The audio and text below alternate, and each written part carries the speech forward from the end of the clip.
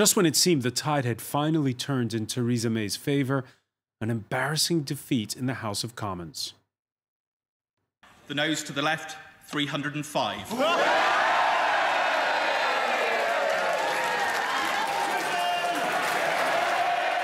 Dissident moderates within her own party pushing through an amendment that gives Parliament greater say on a final Brexit deal.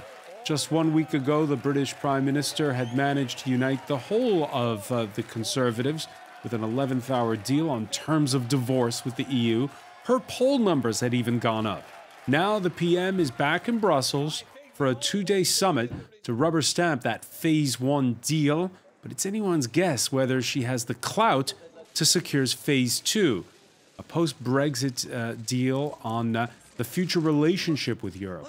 If the infighting back home persists, could even call into question that open land border deal between the North and the Republic of Ireland.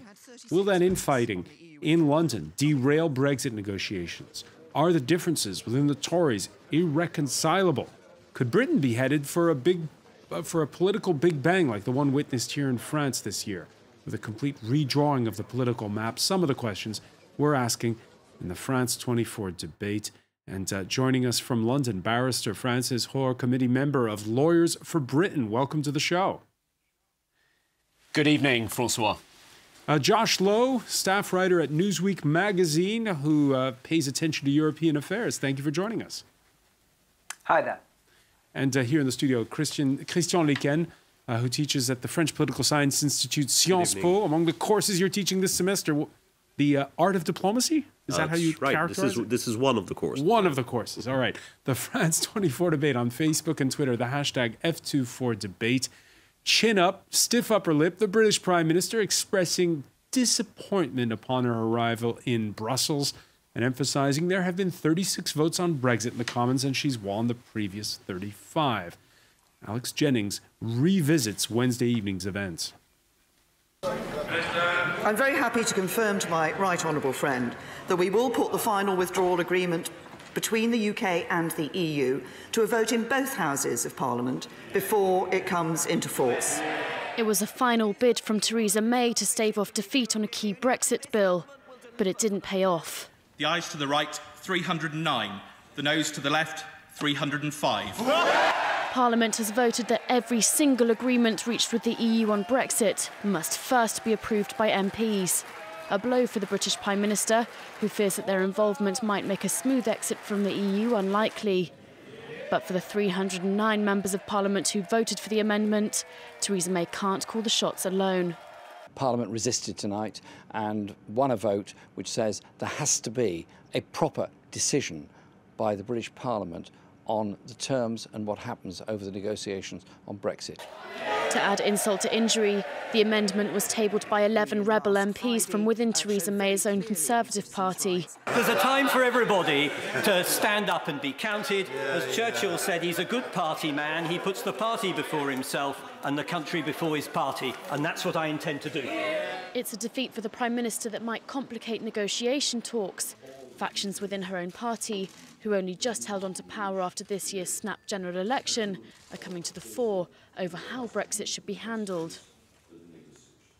And after Wednesday night's vote, well, there was the usual Thursday morning doorstepping of cabinet ministers.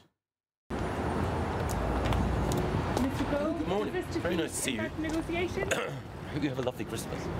Does the Prime Minister still carry the authority to deliver a deal? It's a nice morning, isn't it? Very nice to see you. Is hard Brexit slipping through your fingers, Mr. Johnson? Are the Remainers taking back control? Is the Tory party tearing itself apart over Brexit? I get the feeling on that score, Francis Hoare, that the door to Boris Johnson's car closed before he could answer that one. Is the Conservative Party tearing itself apart?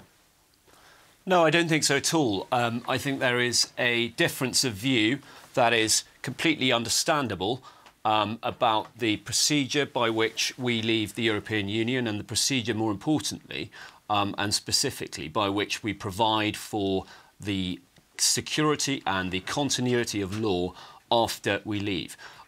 What's important to remember is that this debate is all about Clause 9, which will become Section 9 of the Act. That allows ministers before, but only before exit day, that is to say before the day on which, 2 years after the Article 50 notification was given, we leave the European Union. It allows them to make provisions, but only those provisions they consider would be necessary before leaving. After that, they aren't permitted to make those regulations under the Act and under the bill as it is. And so it's a very limited provision. Those regulatory powers that ministers have are obviously subject to a vote in Parliament. They are subject to a scrutiny procedure, and of course the bill could be amended to enhance that scrutiny procedure.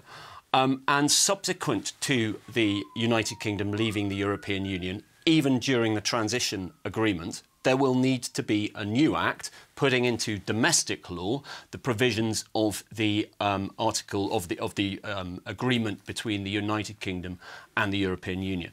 That is what this is about.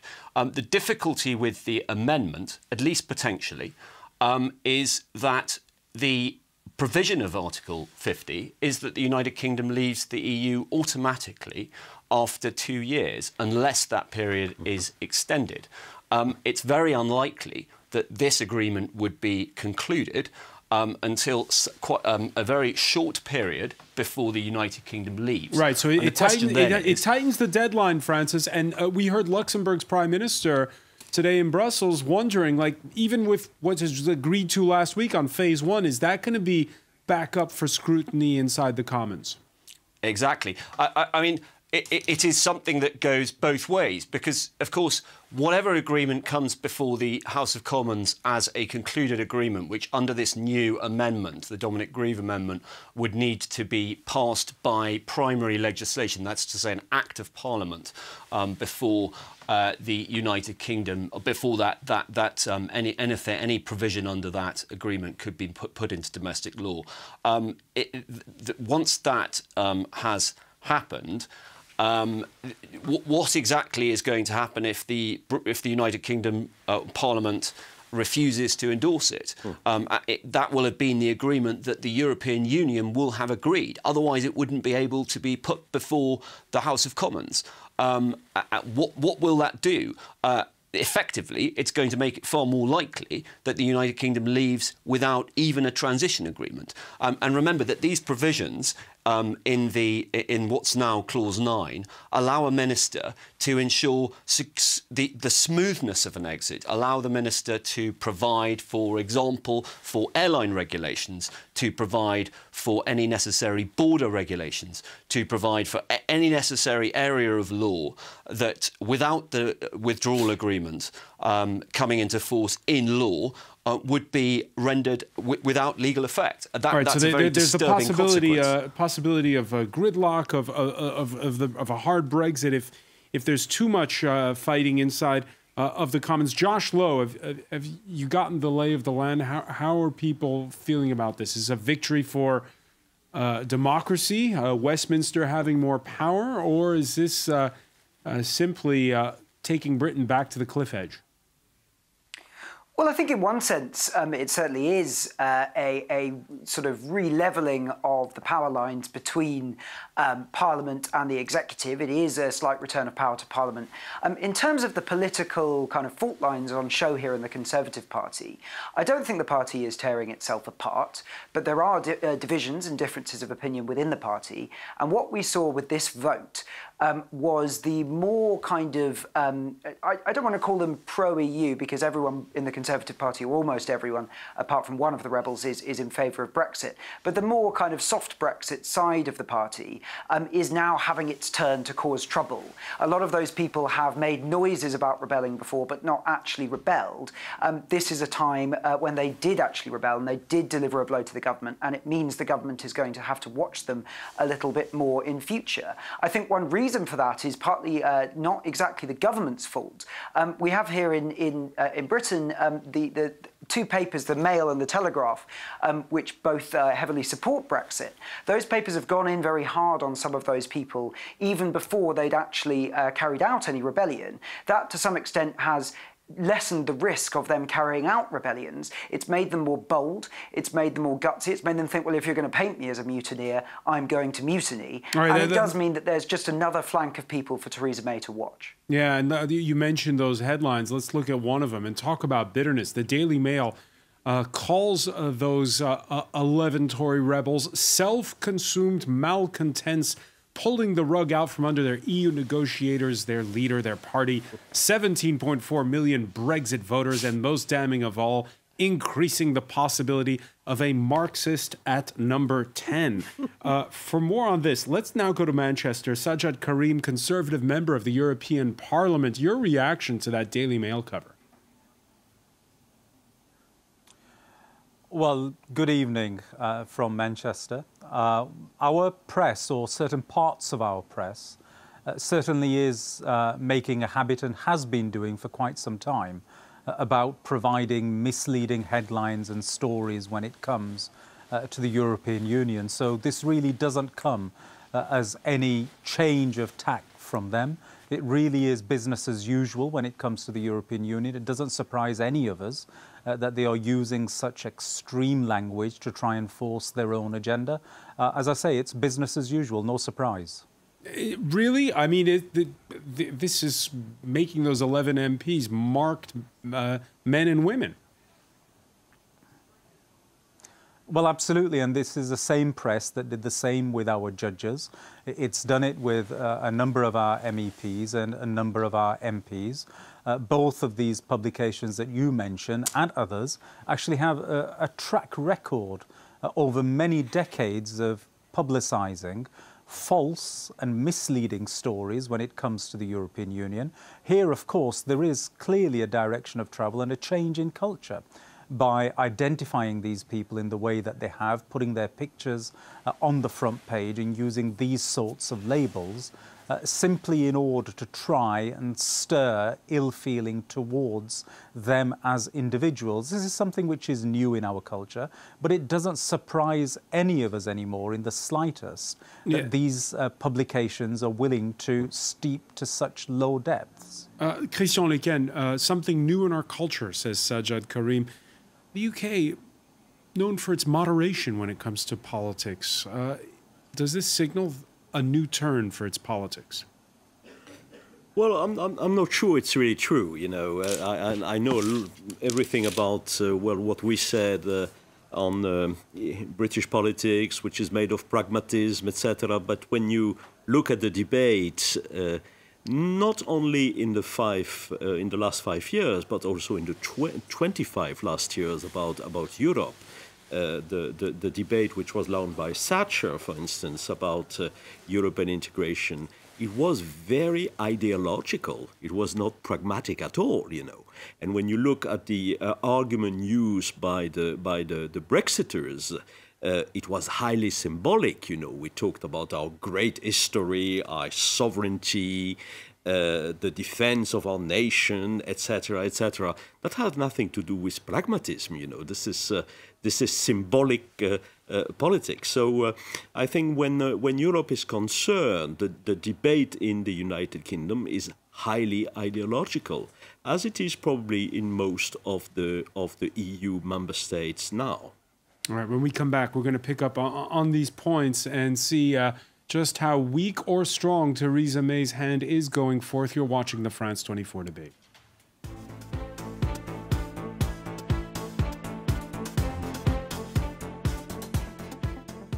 This report has been awarded the Ricardo Ortega Memorial Prize 2017 of the United Nations Correspondents Association. Revisited, presented by Stuart Norval. Freed from jihadist occupation in January 2013, Timbuktu has struggled to recover. Despite the permanent presence of French and Malian forces, the threat remains. Ongoing intimidation and the presence of jihadist sleeper cells are a cause for concern. Can Timbuktu cast out its demons and wipe away the stains of occupation? Revisited on France 24 and France24.com.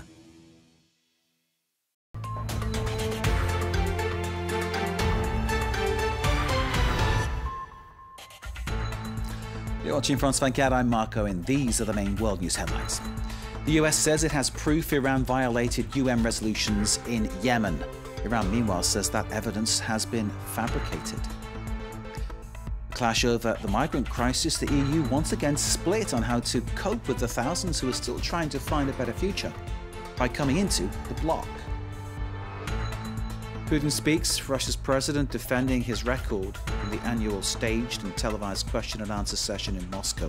A 4-hour-long unchallenged plug for his presidential re-election bid in March. He afterwards spoke with Donald Trump, who he defended during this broadcast. At least 4 children have been killed when their school bus was struck by a train. It happened near Perpignan in southern France.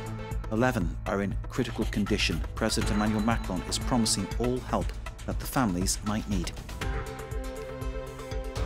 We'll bring you more news as it happens. Stay with us. You're watching France 24.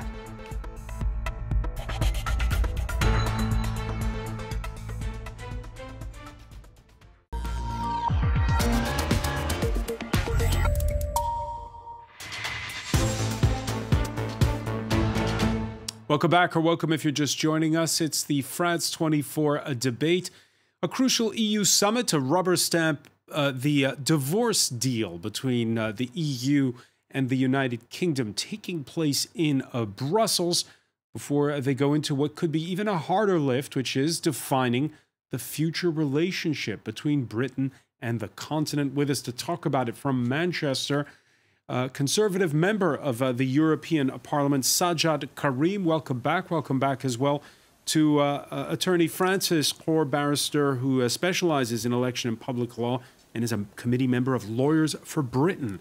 Also in the UK capital is Josh Lowe, staff writer for Newsweek magazine. And here in the studio, Christian Lequen, who teaches at the prestigious French Political Science Institute, Sciences Po. Earlier in the week, before that setback in the Commons, Theresa May triumphantly asserting that even that phase 1 of the agreement could be called into question if negotiations on a future trade relationships were to go south. I have repeated it in my statement just now, that this offer is on the table in the context of us agreeing the partnership for the future, agreeing the next stage and agreeing the partnership for the future. If we don't agree that partnership, then this offer is off the table. Josh Lowe, does this mean that what's being rubber stamped in Brussels on Friday isn't really sealed? Well, it's sealed insofar as it's the end of the first phase of talks that will eventually lead to a binding deal. Both sides, by the way, it's not just the British government that says the first side is not sort of immediately legally binding in the strictest sense. The Commission acknowledges that as well. What's been agreed so far is a good basis. Both sides have come to an agreed position on several key issues. Now they've got to move on and cement them in a much wider framework. And that framework has a lot of battles still to come. Before we get even to trade talks, we've got to agree the transition, the length of transition. Does EU law apply in the UK after transition? Does freedom of movement apply? All these other things. Then we get on to the framework for a trade deal, which opens up a whole ton of other cans of worms. So really what's been done so far is good, solid progress. It shows goodwill. It's better than the worst that many feared, but we're by no means there yet. By no means there yet, but by already agreeing to phase 1, one article in Politico claims that the UK is losing already a bit of its bargaining power, most notably when it agreed to the amount of the divorce bill. That robs them of their key leverage for securing a trade agreement deeper than the EU's bottom line offer, a Canada-style deal when it comes to trade, or Canada Dry, as Brussels officials are fond of calling it. For dry, read no special financial services access, which of course would be, what, Christian, a disaster for the City of London? Yes, but I don't think we're going to have at the end an agreement which is the same than the one we sign, the EU signed with Canada. We'll have more, for one obvious reason. United Kingdom has been a member of the European Union for 45 years, so there is a huge harmonization of the norms, of the standards of the United Kingdom with the EU law, even if the United Kingdom's now will get off the European Union. So, of course, I know that Mr. Barnier used this argument. The basis for negotiation will be the agreement with Canada, the free trade agreement with Canada, but I think it was a negotiating position. At the end, we will probably have something between the classic free trade agreement and the single market, something ad hoc, you know. So you're confident that there's going to be a deal, that there's not going to be a no deal? So. I think so. Yes, it's in the interest of everybody that we get a deal at the end. Sajjad Karim, of course, we talked about it in part one of our discussion. The criticism is that it's the UK Parliament that's slowing down the chances of a deal by making the negotiating process more open to scrutiny by lawmakers. Do you agree with that?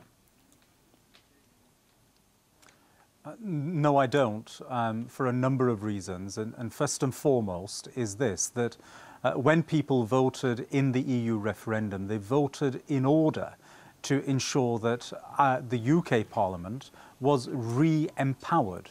And this is by far the most complex of negotiations that our country is undertaking, probably in its modern history. And there are going to be real and direct implications for our citizens in terms of how our economy will operate after the UK leaves the European Union, and that's going to have a direct bearing on people's everyday lives, and therefore there simply cannot be enough scrutiny of the process. But then along with that, we have a secondary issue, and that is that the European Parliament has a say on whether this deal can be approved or not, and that is an absolutely binding say. And it is quite wrong that the European Parliament should have such a say, but the national parliament of the country that is actually exiting finds itself in a situation where it doesn't have a proper balance and proper transparency check system in place, which is what now exists. Francis Hoare, you agree? No, not entirely. Theresa May, I think you saw a brief reference to it in her speech towards the end of the debate yesterday, offered as a compromise a resolution of both Houses of Parliament. Now, I appreciate that, of course, is not the same as legislation. But let's look at what this amendment would actually do. It would require a statute approving the withdrawal agreement. It wouldn't be a statute putting it into place. As far as my reading, certainly my reading of the Dominic Grieve amendment is that. It would simply be a statute authorising it. Now, a resolution in both Houses of Parliament could have a similar amount of debating time to that. The difficulty with the amendment as it is presented and as it was voted on yesterday, and at the moment the bill will go through with that amendment, and so we may have to live with it. But the difficulty is that, as Sajjad knows, the agreement will only come to the UK Parliament for that vote and for that piece of legislation if and when the European Council has agreed to it, to its terms. And so it's difficult to see what this piece of legislation and this amendment will do, other than make extremely complicated and difficult the last stage of the negotiations. It will not be, unfortunately, meaningful scrutiny of the negotiating process. It will be at the end of the negotiating process. The difficulty with negotiations like this, and unfortunately there's absolutely no way around it, the difficulty is that you cannot have a direct involvement of Parliament in the way that would be perfect and would be desirable, because firstly, the process takes only 2 years. That's a result of the provision itself. We can't do anything about that. It's very unfortunate. It's far too telescoped, but that is as it is. And unless a unanimous vote in the European Council allows that to be that process to be enhanced, to be extended, we can do nothing about that. That's the first point. And the second point is inevitably, negotiations will take place between the two parties, mainly through officials and mainly through ministers. It's very difficult, and I completely understand the need for scrutiny over it and for oversight and for as much knowledge and information as possible. I completely appreciate the need for that. But the other difficulty is there is a need for this negotiation to proceed, and it will have to proceed, as it has done in stage one, through the officials that are charged with the negotiations. That, unfortunately, is how international agreements come into place. Parliament, of course, will have an opportunity to scrutinise this legislation when it comes to when Parliament takes it up, it's just going to be at the very end. It's going to be take it or leave it. Well, that's the same as under the Grieve Amendment. All the Grieve Amendment can do is throw it back to the European Council and the European Parliament and the British negotiating team to debate. It can't do anything else. It will do so maybe in October next year, when we will have 5 months or so to enact and conclude the negotiations. Can't do anything else. Sajjad Karim, let me ask you about this. If Luxembourg vetoes an extension of the negotiating period, we won't be able to do anything. And under the Act, under the bill as it is, the ministers will not be able to put through regulations which allow us to have a smooth transition to Brexit. Sajjad Karim, your thoughts on this? Situation. No, this is a fundamental misunderstanding of the actual processes and procedures that will work. I think the first point to recognise is this, that without proper national parliaments' involvement, the chances of the European Parliament actually turning around and saying we reject this deal are far greater than if the national parliament has carried out a transparent and democratic exercise to say this is our position. So if we find ourselves in a situation that the agreed position comes to the British Parliament and is approved by the British Parliament, that gives it the legitimacy it needs in order to come before the European Parliament. And whatever observations MEPs may have, it will be incredibly difficult for them at that stage then to turn around and say, we are going to reject what has been agreed by the heads of states and approved by the National Parliament of the United Kingdom. So that's point one. Second point is this. Actually, it doesn't mean that as and when this comes to the British Parliament, if the British Parliament rejects the offer that is before it, that automatically leads to a situation of the United Kingdom falling out without an agreement. It does not. What it means is that all other options must then be explored, including, of course, renegotiation of the points that will be identified by the British Parliament as needing to be addressed. It could also mean the extension of Article 50 in order to provide more time if it is required. And of course, the British government has at its disposal the unitary right to withdraw Article 50 if it chooses to do so. And it would be well within its rights to actually do that. And then fourthly, the European Union is very dynamic when it comes to almost inventing solutions to problems. That's what we are extremely good at an EU level. And if this sort of situation was presented to us, I'm afraid we would disappoint many of the hard Brexiteers in the United Kingdom by providing a solution at the proper time. All right. Francis Hoare saying it's not true that there's going to be a stopping of the clock on Article 50 or a revocation of it. Josh Lowe, what are your thoughts?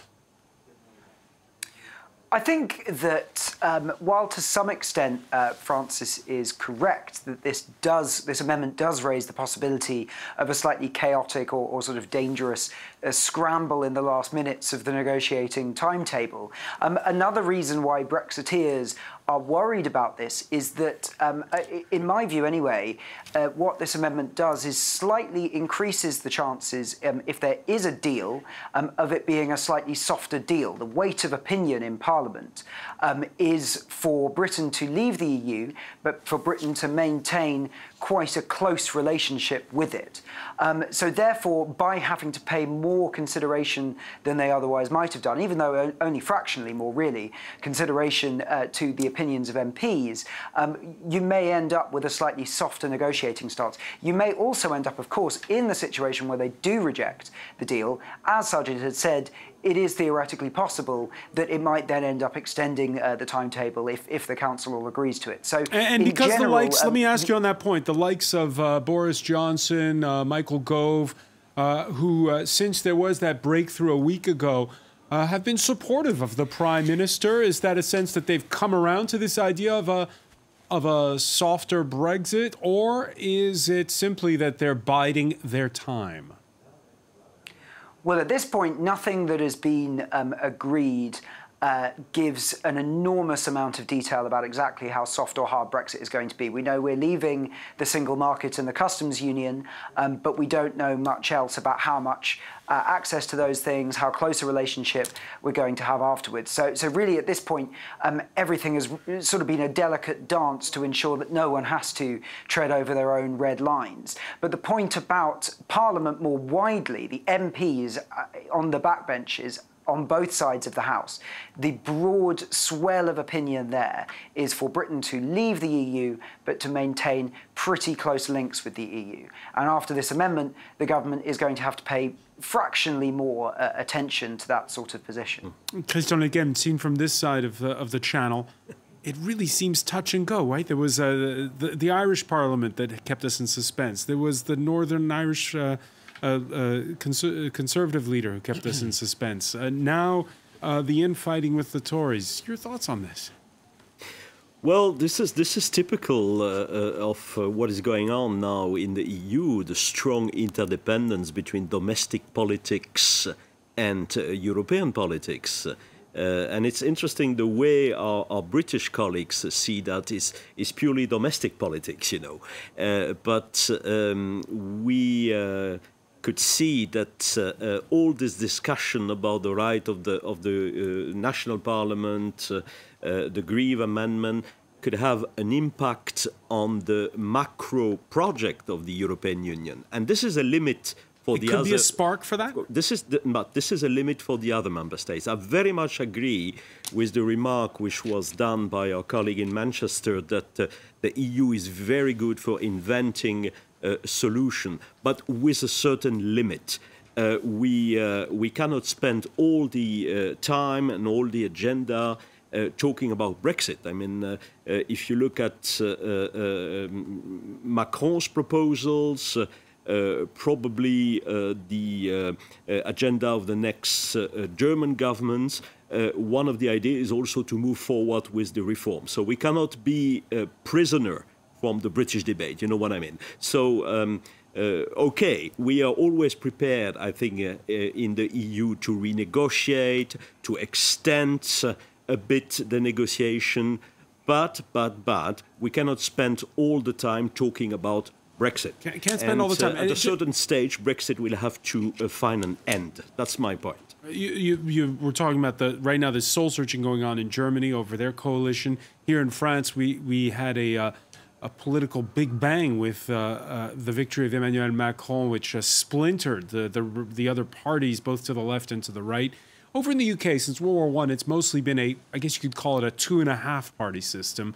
The Conservatives and Labour dominating, sometimes the Liberal Democrats in yellow there in this chart, having a bit of a show, but that's not been as much the case of late. Sajjad Karim, the arguments that have been going on at Westminster now since the Brexit referendum, are they the prelude to a political big bang in the UK? Could the parties split or change, or could new parties emerge? I don't see that at the moment. I think the mood of the British people is that they want to see our parliamentarians carrying out their function of delivering the referendum result. The issue is defining what that actually means.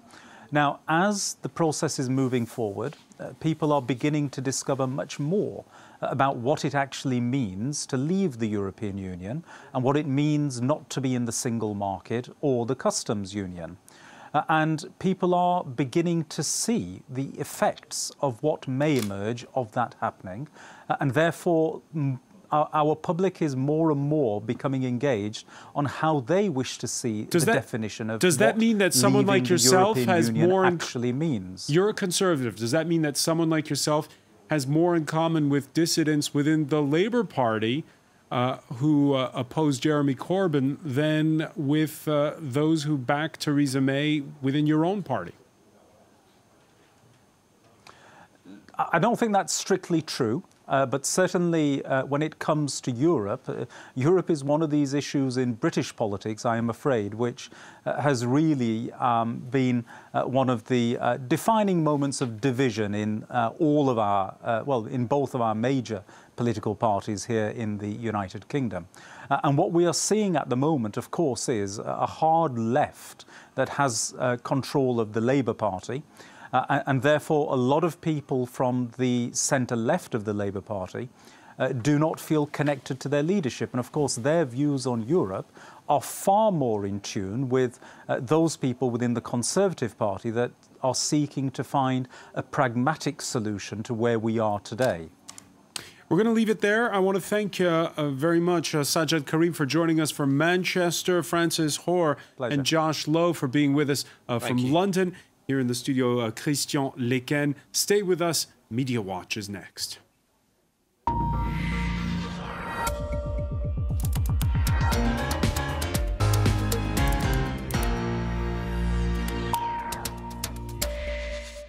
we say hello to Emma James. So the squabbling within the Conservatives, according to that Conservative member of the MEP, is not going to lead to a big bang in British politics. Nonetheless, you'd think it when you peruse the papers. Yes, absolutely. And certainly Brexit has done more to divide the United Kingdom than pretty much anything, I think, certainly in recent history. And Theresa May was given a poison chalice when this challenge for her was to actually bring this home and get a deal. Christian Adams in the London Evening Standard has come up with this cartoon, and you can see she's flying the spirit of authority back to Brussels. Because, of course, last night's vote, where members of her own party went against her, and she lost that, and a lot of people saying she lost an awful lot of authority along with it. But there's such swings, isn't there? Because obviously it wouldn't have been this cartoon if the vote had been different after her good week last week. Yes, absolutely. She must have felt incredibly deflated last night because she had just clawed back a bit of ground and was starting to feel like she was getting somewhere with Brexit negotiations, and the rug has very firmly been pulled from under her. One thing that's interesting to note coming out of Europe today, the Austrian Prime Minister Christian Kern has gone on record saying that he thinks Brexit should be cancelled. It's just bringing up too many problems, problems that he thinks are not easy to solve, and he thinks that there will be more to come as well. And hogging too much of the limelight was the point Christian Lequen was saying. Absolutely, because Europe isn't just about the UK and whether or not it stays within the EU, and it really is dominating an awful lot of conversations. In some ways it has to, but it also means a lot of other things are being left aside. Now, you mentioned the press coverage of what we saw after last night's vote, and there's one front page which you've mentioned already, the Daily Mail, which really got so much attention. This proud of yourselves headline with all of the 11 Conservative Party MPs who voted against party lines, as it were. Some people very unhappy about it. Others have come up with a way of coming up with an alternative. This one, a rather festive one. Proud of our elves, this one says. And there are, of course, reindeer antlers on all of the people above. This one, I can't show you the top bit because he's used a rather naughty word, but technically Ron has come up with this. Democracy is bad when it doesn't fit our bigoted narrative. Now, the Daily Mail is very much for Brexit.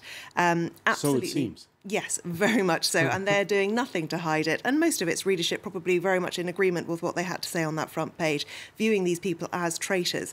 Many of the MPs themselves have taken to Twitter to put their point of view across. In answer to that question, proud of yourselves, yes, we put our country first, exerting British principles of democracy and free speech. You should try it sometime, says Anna Soubry.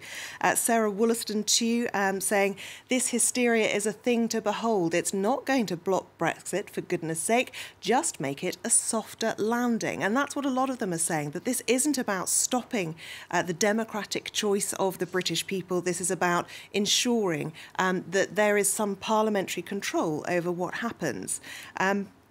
one of the other MPs retweeting that image of them with the reindeer antlers. And also BuzzFeed talking about the fact that Nicky Morgan, one of those MPs, has said that she believes this kind of attack really backfires, because you may remember there was a front page of the Telegraph where they were labelled the mutineers. And she feels that really actually rallies people behind them and can actually work a little bit against what the Daily Mail's objective is. Looking elsewhere to some of the reactions about this front page in particular, this Twitter user saying one can't help but worry that it's this kind of aggressive bilge that helped sow the seeds of Jo Cox's murder. She, of course, was the politician murdered by a very right-wing man who was not happy at all about the idea of Brexit being stopped, wanted to stop all immigration and the like. Other Twitter users saying things like this: it's time to reclassify the Daily Mail. It's not a newspaper, it's a purely far-right propaganda tool. And there are some of the examples of their recent front pages. Crush the saboteurs, enemies of the people.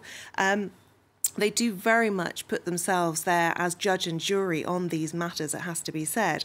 Another one here saying that this is how the Daily Mail reports the restoration of parliamentary sovereignty and democracy. Now, of course, there are plenty of people who do agree with what the Daily Mail has to say. Of course, Brexit went through because the majority of British people voted for it. In reaction to the vote, Nigel Farage, of course, the founder of UKIP, whose raison d'etre was to get the UK out of the EU. My contempt for career politicians knows no bounds. Lots of people pointing out that he himself is now something of a career politician. But this is just an ordinary Twitter user responding to Nigel Farage saying, no way am I going to vote for those so-called top three parties again. The people voted to leave, the MPs voted to remain tonight. Disgusting. Using the hashtag #DrainTheSwamp. Borrowing the term from Donald Trump. And it's interesting to see as well that a petition which is calling on the government to leave the EU immediately and not wait for any more negotiations, that is gathering steam. In just a day, it's gone up by over 13,000. So a lot of people really reacting to that vote.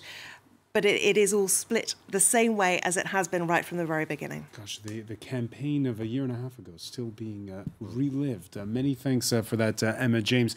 I want to thank our panel once again. Thank you for joining us here in the France 24 debate.